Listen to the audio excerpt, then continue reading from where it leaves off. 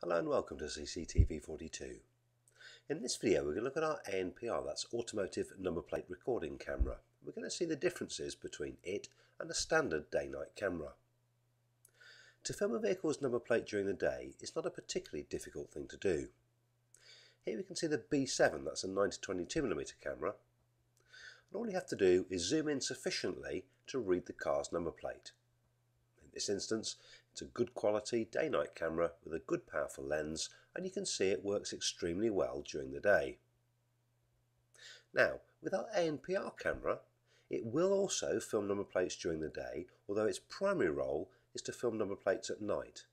But as you can see, during the day, you will be able to get a number plate from the video. Now, we always recommend you use an ANPR camera in conjunction with a standard day-night camera. That way you get superb daytime images and you also get a good overall view at night. The problem with a normal day-night camera, as you can see in this shot, is that UK number plates will bleach out. This is because they're incredibly reflective and make a very, very bright area on the screen. Even a wide dynamic range camera won't be able to cope with that brightness.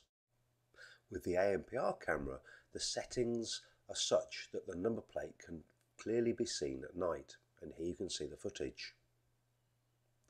It also won't be affected by the headlights. The glaring you see around the headlights in this video is actually as a result of the way we made the video, not the camera. The results on the DVR will be far better, but you can clearly read the number plate. And don't forget, for best results, use an ANPR camera in conjunction with a good quality day-night camera, and that way you'll get an overall view at night as well as just a number plate. My name's Henry, we're CCTV 42. I hope that's been of use. Many thanks for watching.